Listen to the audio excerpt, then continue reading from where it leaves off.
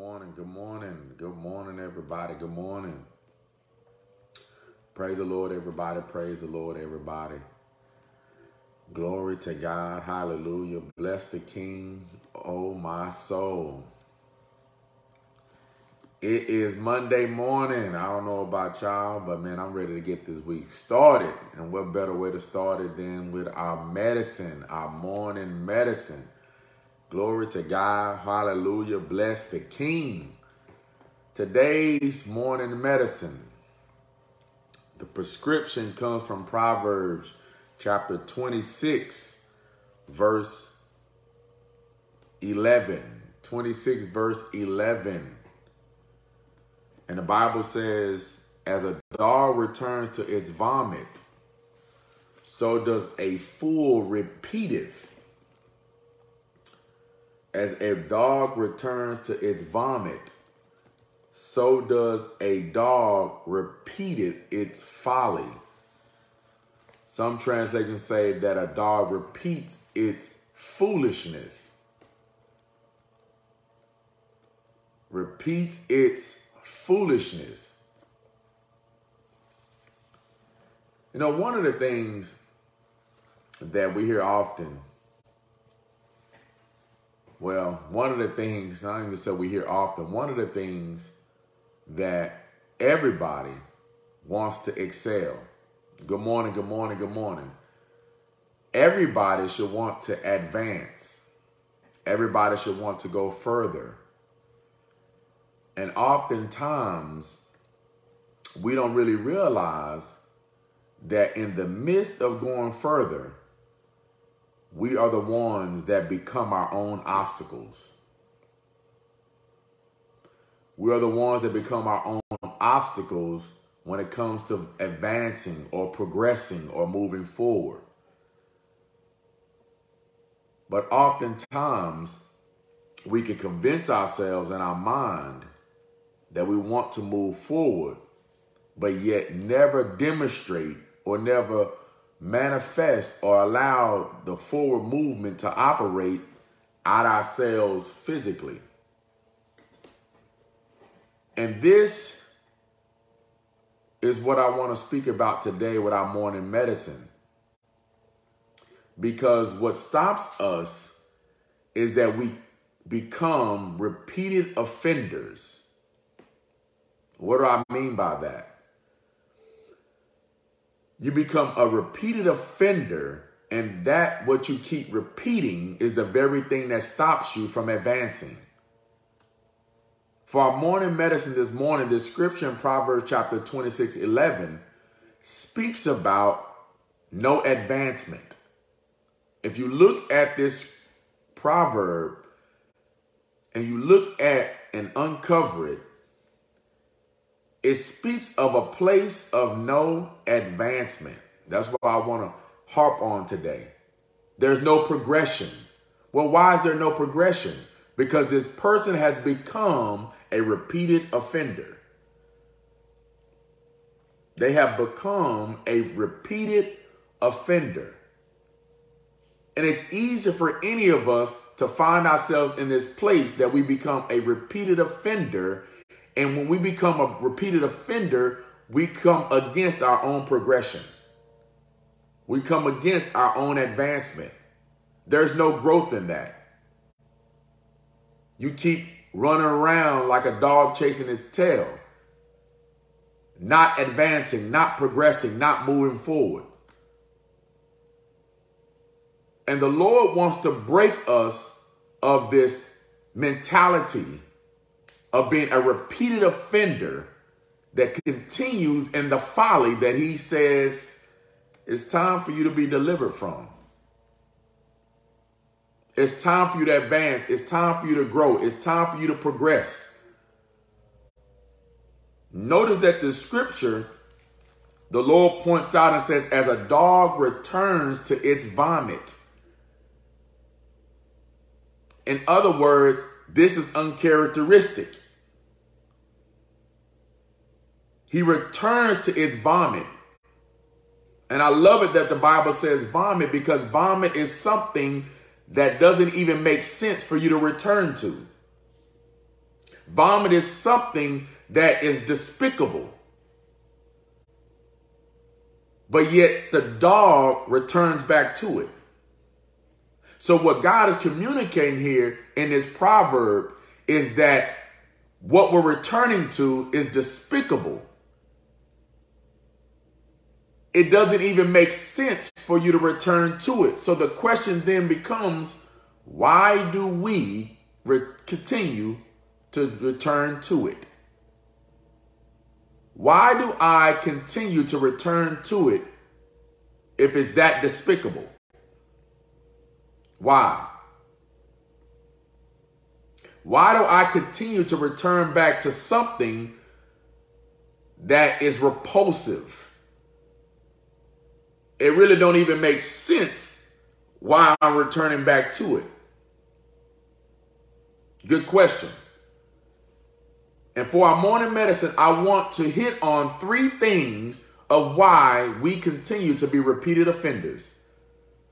3 things of why we continue to be repeated offenders.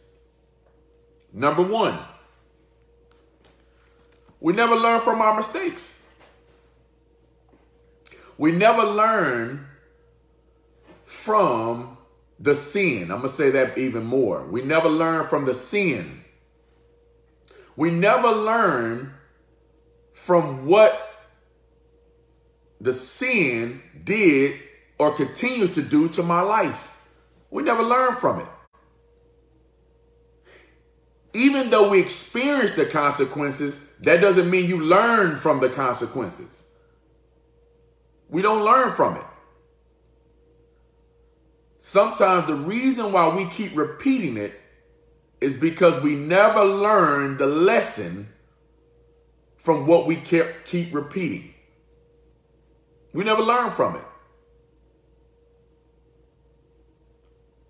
Have you learned from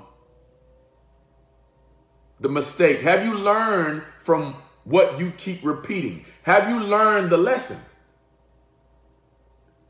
Because it's obvious that we haven't, because you keep repeating it. So obviously there's a disconnect there, because you still haven't learned, and you still haven't learned to the degree that you stop repeating it.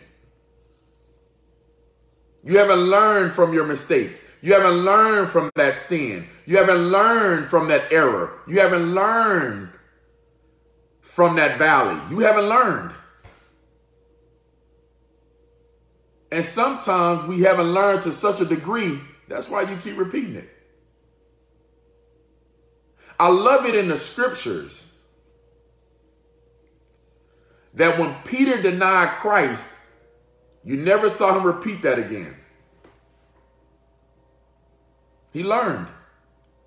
He learned how it felt. He learned what it was like to be in that place to deny the Lord. He learned that he never wanted to be in a place that was separated from God. He learned. He learned from that. He learned. And we haven't learned. Number two,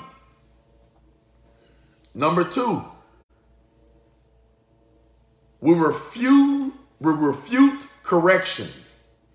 The reason why we continue to be repeated offenders is that we refute correction.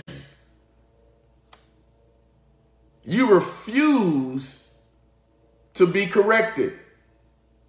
You fight against it. Can't nobody tell you nothing.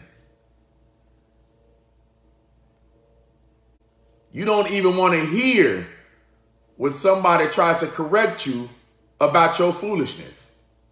You don't want to hear it. As a matter of fact, you get upset when somebody comes at you and try to refute you and tell you about your vomit, about the foolishness you keep repeating. You find ways to avoid them. You find ways to attack them. You come back at them. And one of the famous phrases Christians we use is, who are you to judge? I'm your brother and sister to judge you. That's who I am to judge. I'm the instrument that God called to correct you, to help you break this foolishness. That's who I am. And as a matter of fact, the Bible tells us as believers that we have to judge each other. Why? To keep each other on point. We judge each other to break each other from this chain of foolishness so we won't continue to be repeated offenders. Because God is tired of us returning to this vomit.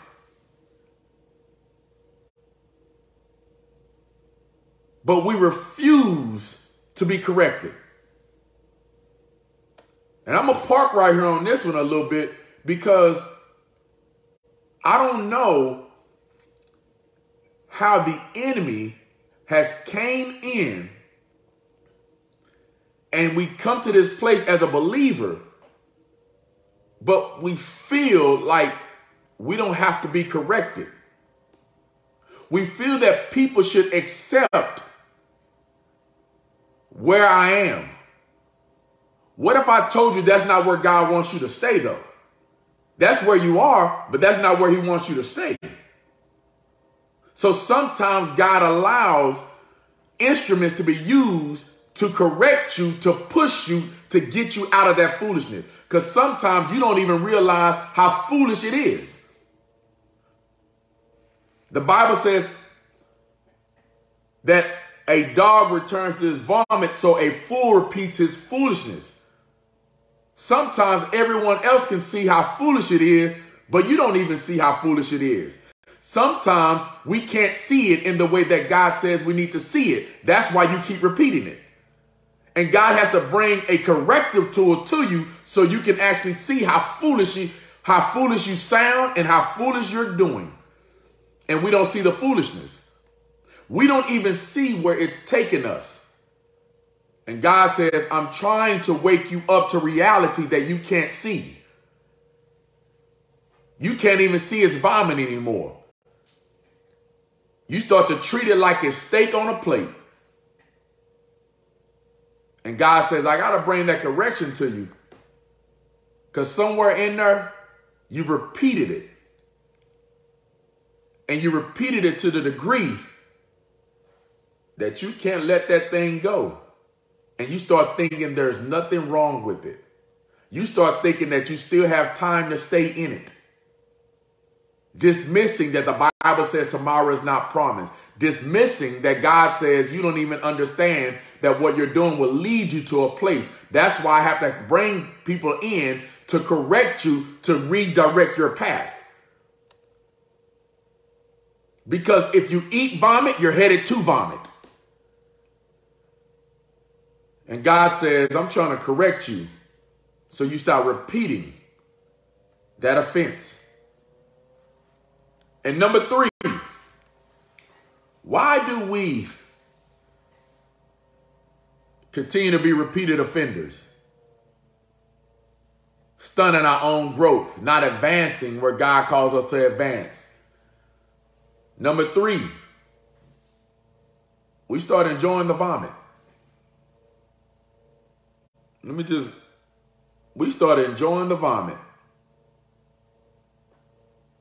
That don't even sound right, do it? We started enjoying the vomit. Why do you continue to be a repeat offender? Because some way in there you started to believe the lie and start to enjoy the vomit. Sometimes we can become addicted, comfortable with the vomit. It can start tasting good to us. That's why we don't want to let it go. We become blinded by the lust of the money. We become blinded by the lust of the feeling. We become blinded. And we start to enjoy the vomit. Repeating that, I start to enjoy it. That's why I keep repeating it. I've never liked vomit before, but it now becomes a delicacy to me. It wasn't supposed to be on your menu, but yet we start to settle with the vomit. And then we start to think we can't live without it. We start being comfortable being the dog that returns to its vomit. We start to enjoy it. Unless people become addicted, watch this, to the drama around the vomit. To be in that drama, to be in all that mess, to be in all that trash, you start to enjoy it. You like all of that. And you like it to such a degree that it no longer matters where it would take you. Do you understand that? See, this is so much because as the Bible says, a dog returns to its vomit. If the enemy can get you to start enjoying the vomit, then you'll miss where he's taking you. You won't even see it. Matter of fact, you'll even speed up the pace because you've learned to enjoy it. And see, this is what God is trying to have us to understand. Because some of us have become entangled in the sin because the truth of the matter, you enjoy that sin. You enjoy dibbling, dabbling in it. Somewhere in there, you start to become so comfortable with it, you think it's become a part of you. You've now in your mind think that you need to cheat on your wife in order for your marriage to be good. In order for your marriage to survive, you have to cheat. You have to have that side partner. You start to enjoy the vomit. You start to enjoy being caught up in all of that mess. You start to enjoy it. And that's why it's easier for you to excuse it.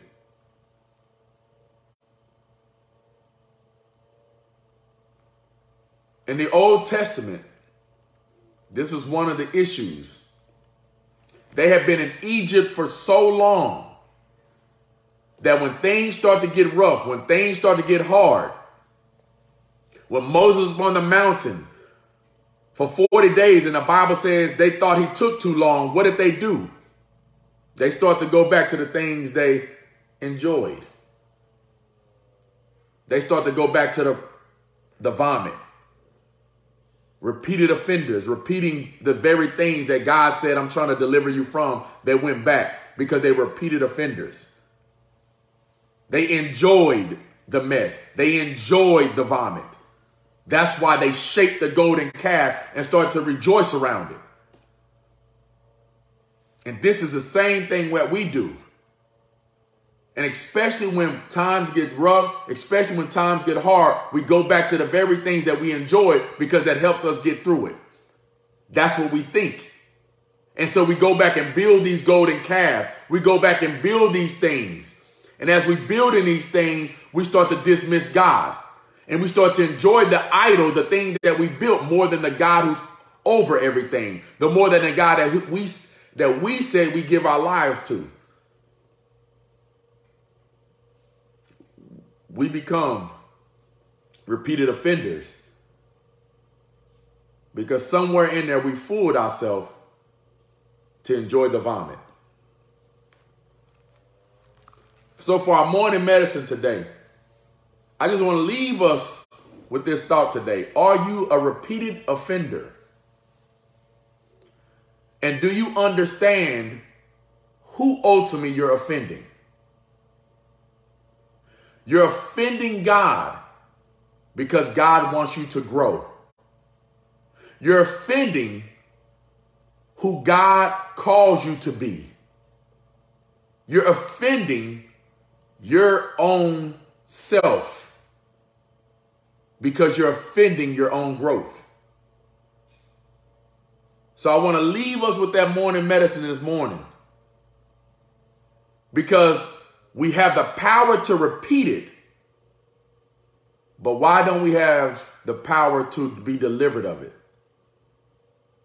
If we choose to redirect that power, we can stop being repeated offenders.